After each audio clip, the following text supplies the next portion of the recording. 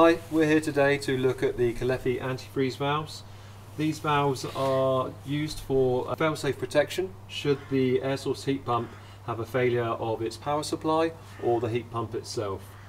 On this example, we've just pulled away a bit of the lagging here so we can see exactly what's going on. The valve itself is a 1-inch male BSP thread. This is the main valve body here, in between here. We've got, on this example here, we've got a 1-inch female iron, attaching that to a 28mm compression, and on the other side it's just going to the union joint of the isolation valves that are provided with the Dakin unit itself.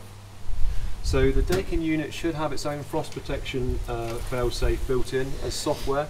So around 8 degrees, if the primaries in the water, the primary water temperature in the pipes drops below 8, the heat pump will cycle the pump to draw some energy from indoors to prevent the heat exchanger from freezing up.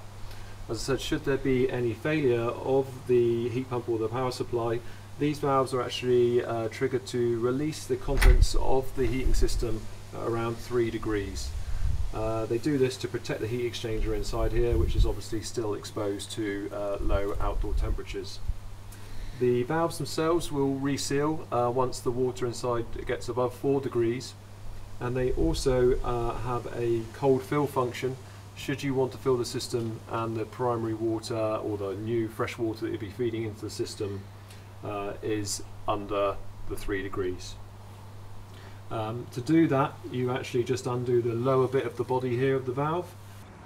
That seals the valve and means you can fill the system without any of the water leaking out. The valves themselves, they should be mounted a minimum of 150mm above the floor. The Caleffi valves are endorsed by Dakin for frost protection, so it negates the need for glycol in the system. There's several advantages to this. Without glycol in the system, you don't need specialist equipment to fill the system with glycol. There's less chance of staining in the customer's home from leaks from glycol. There's also the greater efficiencies involved, which with the unit can be up to 3% on the heat pump and up to 6% on the heat emitters. And also there's going to be less strain on the pump internally, the hydraulic pump inside the unit.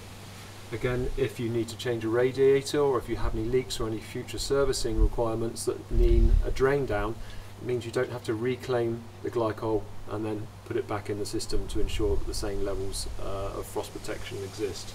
So there's lots and lots of advantages to having these. It's just a simple mechanical valve, fail-safe safety.